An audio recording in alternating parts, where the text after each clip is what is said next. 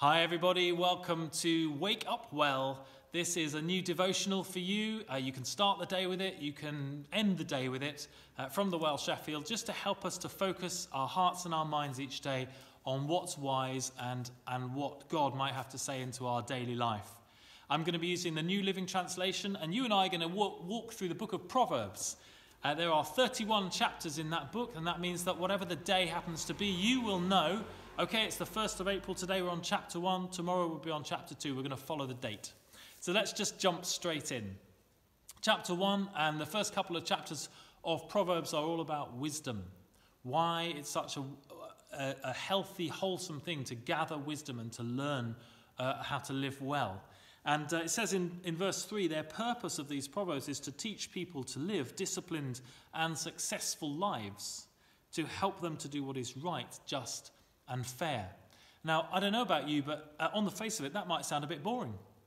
I mean, why would I want to live a disciplined life when I can live an edgy life, or I can have a life full of experiences and so on? And why is that successful?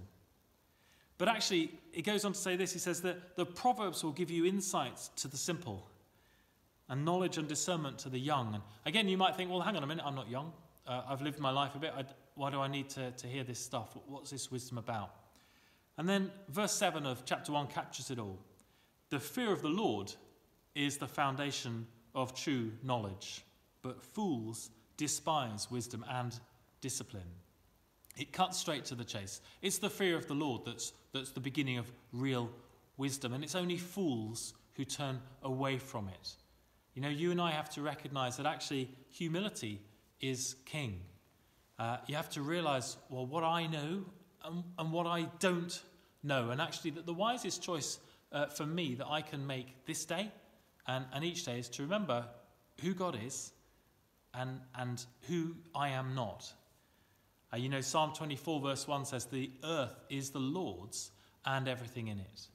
And this chapter, it paints a picture of a child. It says, listen, my child, listen to what your father says in correction. Don't neglect your mother's instructions. It's a beautiful picture of a child lapping up wisdom of their parents. And what comes to them is this. They will, if you do that, you receive a crown of grace, a chain of honor around your neck. Those are real virtues, you know. If you dig into wisdom like a child, if you lap it up, if you take it on board, you'll live a life that is honored and a life that is due respect from other people.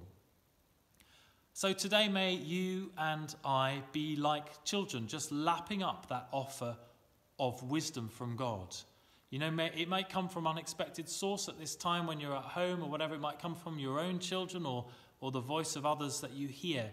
It might come from a thing like seeing a refugee camp and realizing, oh, okay, I thought I was in trouble, but look what a plight those guys are in today. That listen to the voice of wisdom today and be humble. Let's be humble. Let's seek God through his word for what you and I need today, because, you know, the greatest display and source of wisdom is to come close to God. I bless you today.